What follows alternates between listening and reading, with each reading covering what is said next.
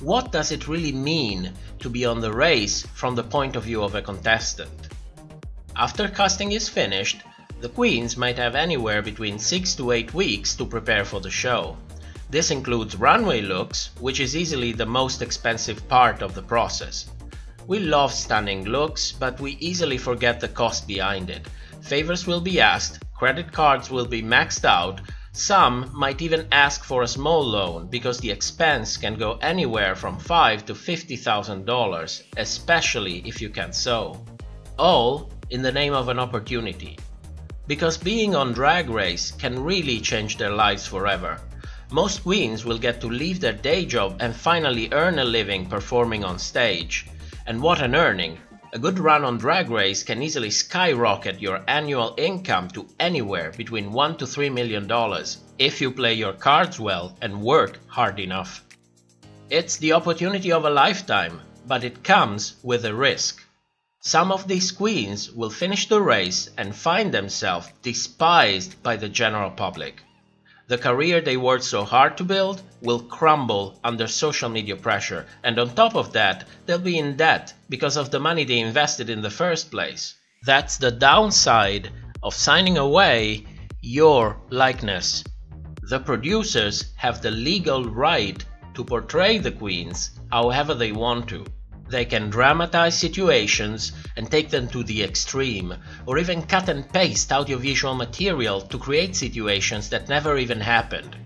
They can twist people's words, take them out of context, and make you look like somebody else entirely, even someone unrecognizable. That's because on reality TV, you cease to be you, and your likeness is used instead to craft a new character. And forget about telling what really happened once you leave the race. The contract leaked, and speaking out will cost you $2 million if the producers decide to push charges. Granted, this contract was from season 8, but I gotta ask you a question. Do you think that amount of money went up or down after the show moved to a much bigger network like VH1, gaining even more visibility than ever before? My best guess is that it went up, way up, probably around 5 million, but that's just my opinion. So you understand now, being on Drag Race is a huge gamble, and that alone puts a ton of pressure on the contestants. If that wasn't enough, filming hours on set are devastating. Queens who spoke out said that the entire season is filmed in less than a month. Filming can last anywhere between 12 to 15 hours a day, and that's just the tip of the iceberg, because the fact that they're not filming doesn't mean they're not working. Remember Monique? Girl, why didn't you know your words? Because I stayed up working on that damn costume. And let's not forget that this is reality TV. The producers will do their best to push their storylines, and it's common practice to align the judging panel in a way that encourages the stories that they want to tell. In addition, there's a lot happening behind the scenes that we don't see. What do you think these people's job is? Think about it. And all of that serves one purpose and one purpose only: creating a show that entertains the viewer. And if some eggs have to be broken, so be it. In the real world, there are no such things as villains, victims, heroes, narrators, or underdogs. There are only 12 people who signed away their likeness in an effort to build a better future for themselves. They invested huge amounts of money, they are overworked, underslept, possibly misadvised, and under an immense amount of pressure. And when the pressure reaches the breaking point, some of them are bound to crumble.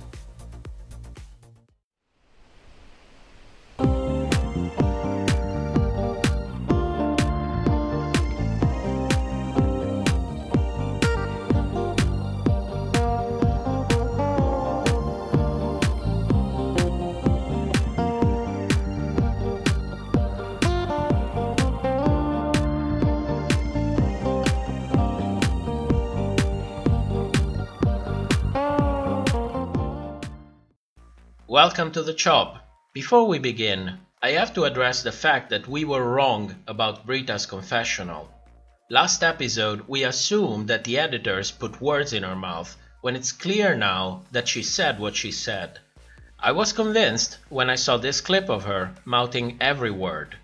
Since you take naps while all of us are working hard, she literally just put balls on a corset. And of course, there's Untucked, but we're going to talk about that later. I want to take advantage of this mistake to explain to you why it happened in the first place. When I find myself in doubt about what's really happening, I'll always give the queens, any queen, the benefit of the doubt. The editors have a long and colorful history of misconstruing what's really happening, and I'd rather have to come here admitting fault time after time than to risk putting additional weight on people who are under contract not to speak. Mistakes will be made, and there's no way to avoid that. But rest assured, we're going to own them. Also, recently I've been told that I'm only allowed to talk bad about Brita because of some controversial statements that she made on social media. Curiously, last week I was told the same about Aiden because of her controversial statements on social media. I have no interest in social media drama. The Chop is about Drag Race, the editing of the show, and what's going on behind the scenes. And I won't compromise my objectivity because of the way people decided to make a fool of themselves on social media. And with that said, let's move on. This episode, some queens crumbled under pressure, and the editors took full advantage of that. I have a lot of things to show you about Aiden, Brita, Gigi, and Widow, but before we get into that, we absolutely need to put things into perspective. When I look around, I see people divided between taking Brita's side or Aiden's side, as if those are the only possible choices that we have. But I think there is a third one. Both of them have a valid point, and both of them are at fault on some level. It's going to be a lot to unpack, so bear with me. Let's start with Aiden. I think it's pretty clear that Aiden came in the race with some personal baggage. She was pretty shy about being a bedroom queen, to the point of trying to avoid the issue altogether. As I said before, there's nothing wrong with being a bedroom queen. Everyone needs to start somewhere, and we don't judge people on the amount of experience they have or the amount of money they can spend on their drag. What matters is raw talent, the effort they put in their work, and their growth over time. But you cannot grow as an entertainer without some honest feedback. Sometimes it's hard to acknowledge one's own faults, and honest feedback is where the growth really begins. It's the same in every aspect of life, it's just life. I think the producers took note of all that, and they took full advantage of Aiden's lack of experience to craft their storylines.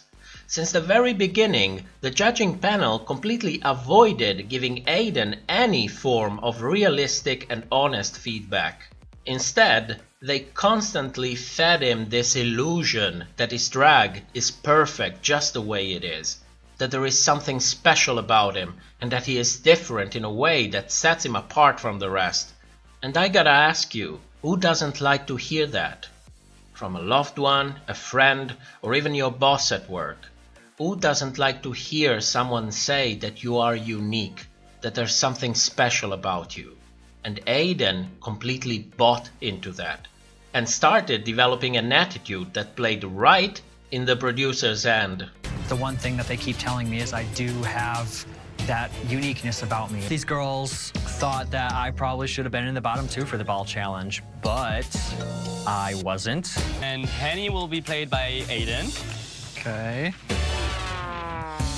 Are you happy with it? I guess I'm gonna have to be, aren't I? The problem is, everyone took notice of that one wig.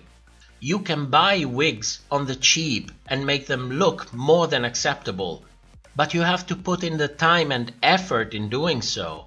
And what about that corset with balls hot glued on it? Everyone took notice, especially the other contestants who got read to filth for much less. Even Aiden himself took notice outside of the race. when she posted this picture on Instagram, acknowledging the lack of effort in the original dress and reimagining it in a much more flattering way. That's the growth I'm talking about.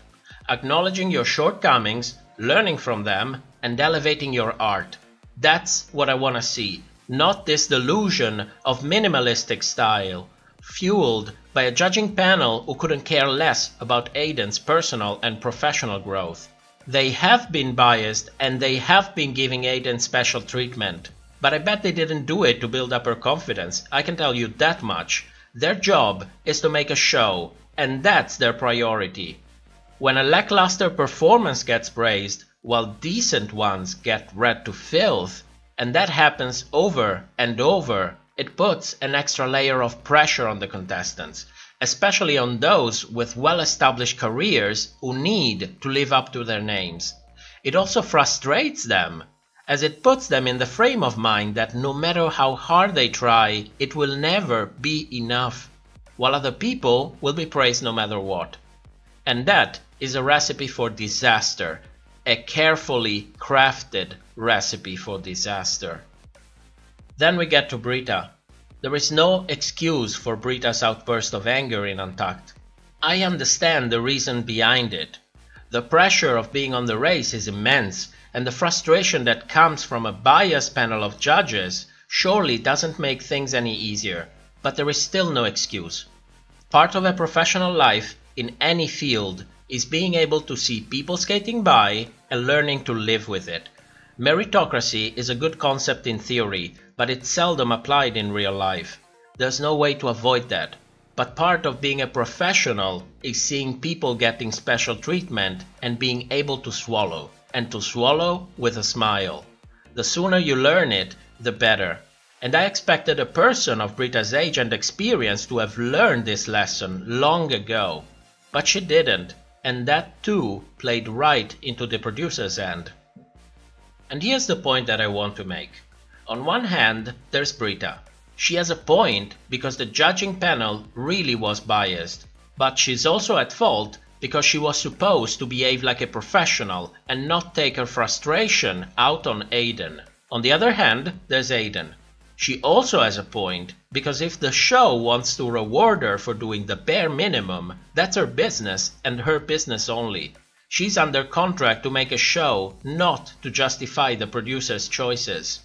But she is also at fault because she failed to acknowledge that there are such things like basic social norms. She was out by Jen with her concept. Everybody saw that. She's under no obligation to return the favor, and if she wanted to play the race on her own, she had the freedom to do so. But going to sleep in front of everybody else, while they're working hard and probably thinking that they're going to be judged unfairly no matter what, it just sends the wrong message, because it feels like mocking. You don't sleep in front of your colleagues while they are struggling to finish their work, as much as you don't stuff your mouth in front of someone struggling to keep on with his diet. You just don't do things like that. It's not a crime, but it's not appropriate. It's a basic form of respect and courtesy. And right on top of both of them, there are the producers, pulling the strings behind the scenes to make as much reality TV gold as possible. I think there are no sides to be taken here, only two people who got pushed around to behave exactly as they were supposed to.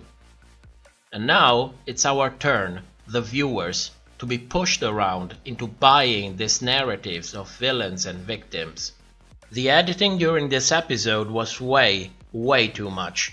Pulled me out of the experience multiple times, and that's the opposite of what I expect when I'm trying to suspend my disbelief and be entertained. I think this could easily be the worst episode of the season. Brita's villain edit is in full force, and so is Aiden's victim edit. Brita has a ton of negative confessionals, but we're gonna talk about those during the speculations. She's constantly bitch-facing Aiden, and the shady noises follow her like a shadow.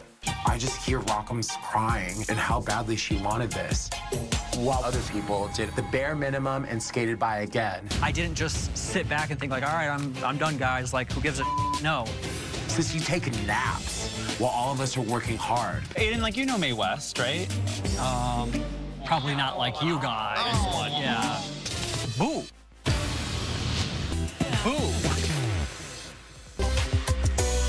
Got any good news for me? Oh, sorry.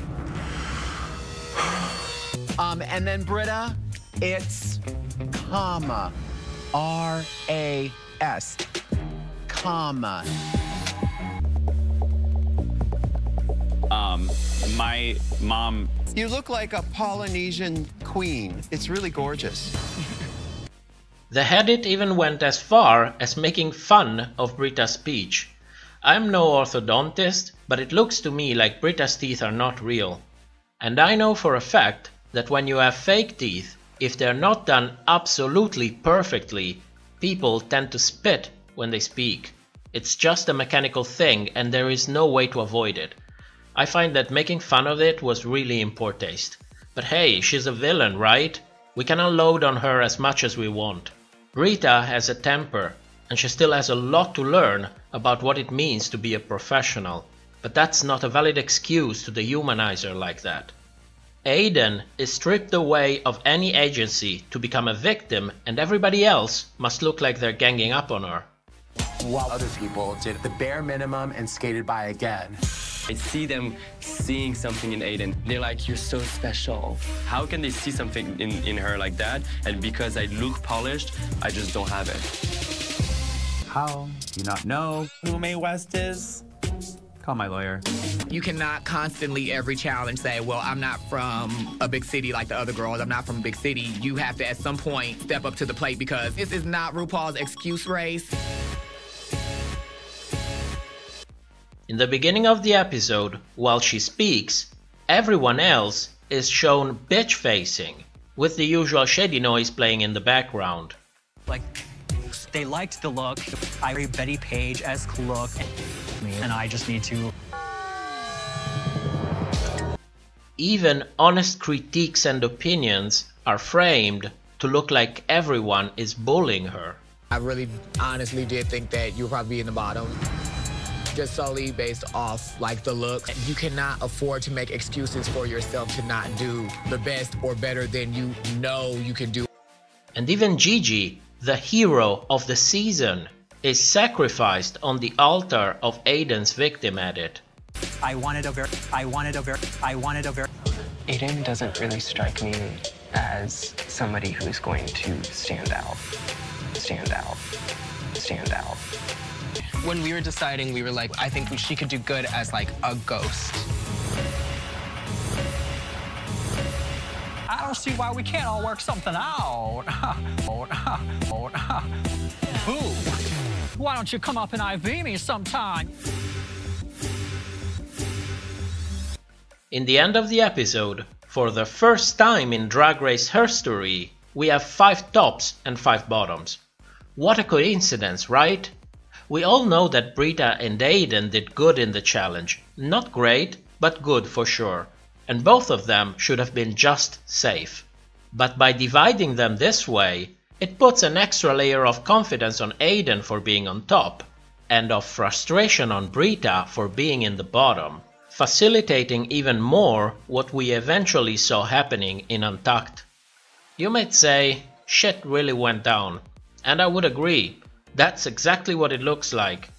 And that explains why the editors push this narrative of victims and villains so hard during the last episodes, despite the fact that there was almost nothing there. It is called laying down the foundations.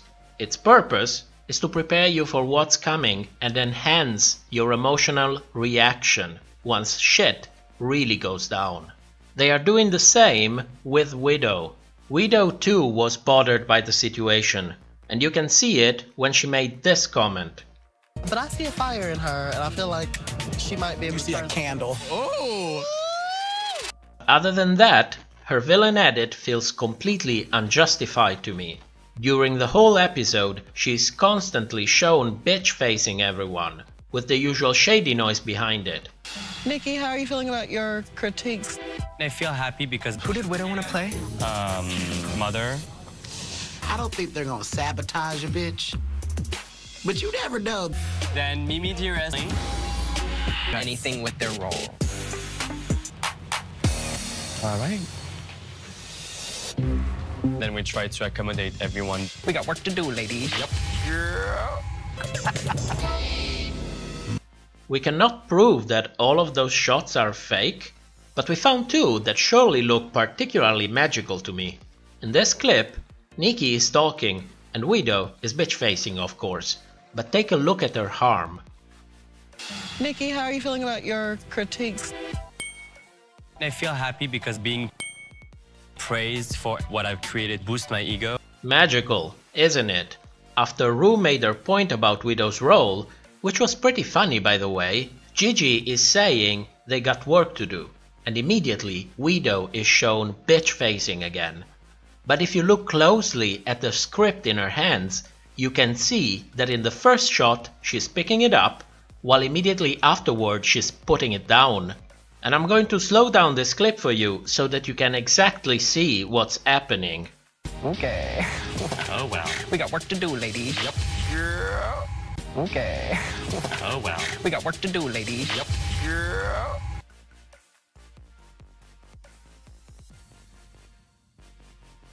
At some point, she even traveled in time to insult Gigi and Nikki. They're sweet spirits. I don't think they're gonna sabotage a bitch. But you never know. The sweet ones are the ones you gotta look out for. I will be baby dearest. So Word, we'll baby. be the family. These bitches. Didn't we hear Widow talk with that tone of voice before? Oh yes, in episode 1. Miss Jackie and Miss Brita. You two hoes, shut up and let me do my job. Now, take a look at these 3 shots. The producers might force the queens to wear the same clothes for every confessional, but I bet they won't go as far as ironing them in the same way each time. Take a look at the folds in the neck of Widow's shirt. Magical, isn't it? So it looks to me like the confessional where she appeared to insult Nikki and Gigi actually came from episode 1. And if you look closely, you can notice that the filtering is different too. The first confessional on the left is much darker than the other 2. I don't understand why they're pushing so hard on Widow's villain edit, but it might have something to do with what we said in episode 1 when she was edited to bitch-face Gigi for the first time. It's the second time I see this narrative being pushed, as if the editors are trying to plant the seeds for something that's going to happen, and probably make Widow look even worse in the process. So keep an eye on her for the next episodes. And now, it's award season. Bullshit. Bullshit. Bullshit. That's bullshit. Bullshit. Bullshit. Bullshit every fucking time! I was being realistic. Realistic was bullshit. Girl, bullshit. You are a fucking liar. This week's Fifi Award goes to RuPaul for saying this. You've been calling me out a lot on not showing my quirky side. You did a good job. It really gets down to minor details at this point. Which point in the competition are we at? 2 queens went home. 2. There are 10 others on stage. Are we really at that point in the competition? I mean, come on. I get it, they have a script, they have to follow it, Nikki has to go home. But come on, at least put on the effort to give her a credible critique. Incredible. And now, let's move on to the chart and make some speculations. We do speculations every week, either on the Chop or on livestream. For the next couple of weeks, probably 3, we'll only do speculations on stream. I really rushed to get this episode out and I need to take a pause for the next couple of weeks. Stream will be back on Sunday or Monday, depending on how much time I have to put the material together. I'll keep you advised in the community tab of the channel, so keep your notification on if that's your thing. If you don't want any possible spoilers, this is the moment where you should stop the video. Thanks for watching and I'll see you next time. Last week, we speculated that either Nikki or Aiden would go home. The reason behind it is that Nikki's drag was simply too similar to Gigi, and Gigi as a hero had it. As we said before, being challenged is part of a hero edit, but direct comparisons are not, especially if they run the risk to outshine the hero. Aiden was nominated because of its overall lackluster performance. We've seen the panel of judges doing triple somersault episode after episode in a desperate effort to justify her presence in the show, and we speculated that they couldn't do that for much longer. At the end of the episode, Aiden was on top and Nikki went home, but not before having her fair share of negative confessionals. Speaking of negative confessionals, Brita towers all the other queens for the amount of negative confessionals. She is the villain of the season, and this episode is all about her. Jackie is the voice of reason for the episode. She has only positive confessionals, and the tiny amount of negative confessional that you see is just a remark on Aiden framed in a negative way. As we said before, those remarks serve the purpose of fortifying Aiden's victim-headed, and we should not consider them when we make speculation about who is going home or how far the queens are going to go in the competition. Aiden is the opposite of Brita. She has 0 negative confessionals, exactly as we would expect from a victim-headed. Contrary to what happened to Jackie's negative confessionals, Aiden has a lot of confessionals that look like negative remarks, but are framed in a positive way. Widow has her fair share of negative confessionals. We already talked about Widow and what her headed looked like during the entire episode, and what we see here is just further proof that she is the second villain of the season. The amount of negative confessionals that she has are in no way connected to Aiden's victim-headed, so we should consider them when we try to understand how far Widow will go in the competition. Heidi had only positive confessionals this episode, despite the fact that she lip-synced for her life, and I would consider this as further proof that the editors have a longer run in mind for Heidi. If they really wanted to question her position in the competition right here and right now, we would probably have seen some negative confessionals. Jada has a lot of negative confessionals compared to the usual, and I think that is because of what happened during Untucked. From my point of view, Jada looked like the only one who honestly tried to give Aiden any form of realistic feedback, and she should have probably kept her mouth shut, because the headed made her look like she was ganging up with the other girls. I still believe she is a front runner for this season, but this episode is taking a dent into her reputation for this season. And now the most curious case of all. Look at Jen, Gigi and Crystal. They have 0 amount of positive or negative confessionals. Now confessionals are those moments in which we get to build an intimate relationship with the contestants, and it's curious to see that Jen, Gigi and Crystal have almost none, as if the producers wanted to keep our intimate relationship with these 3 characters separate from what's going on during the episode. So, who is going home next episode? From my perspective, I see only 2 possible scenarios. Brita and Aiden's edit are intertwined with each other. Brita is the villain and Aiden is the victim. The 2 storylines are bound together and they will continue to go on together. They will either go home one after the other, like what happened with Raja O'Hara and Plastique last season, or they will both reach the top together, much like what happened with Silky Ganache and Evie Oddly last season. But which one of the 2 options is more likely? If one of them has to go home, I see no better opportunity than the Snatch Game episode. And if one of them does go home, then expect the other one to already go home the episode after, because the end of one storyline means the end of the complementary storyline that accompanies it. I also can see the editors milking this situation for as much as possible, because both of them have proven to be reality TV gold. But if none of them is going home, then who is going home next episode? Contrary to what we did until now, we will have to do this prediction by exclusion. Jen, Gigi and Crystal have all well-defined storylines in this season. Jen is the narrator, and as we know, the narrator never reaches the top and always stops around very close to the top. Gigi is the hero of the season and she will surely reach the top 3.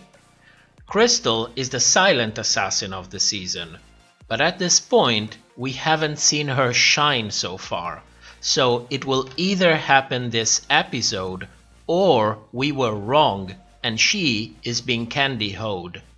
I don't think Crystal has any chance to go home this episode based on what I've seen so far, but you never know. So if we see her bomb the snatch game, then it's very probable that she was candy-hoed and she is going home. Jada is the second frontrunner of the season. There is no chance that they're sending her home, but the amount of negative confessionals are already casting a shadow on her possibility to win the competition. Heidi is the underdog / redemption edit for this season. During this episode she only had positive confessionals despite the fact that she lip-synced for her life.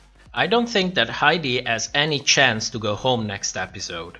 She still has to prove herself and win a challenge. After that, it will be another story. Widow is the second villain of the season, and based on the fact that the editors have been laying down the foundation for her villain edit during the whole episode, I don't think there is any chance that she's going home next episode either. Jackie doesn't have a defined storyline. During the episode, she had a moment in the beginning and at the end of the episode that seemed to bring her edit to a full circle. For this reason, I think there might be a chance that she gets eliminated next episode. I do not see how it could be possible considering her acting abilities, but at this point we are simply doing this by exclusion. So our final prediction is that Brita and Aiden will either reach the top together or go down together. And if they go down, they will start going down by next episode.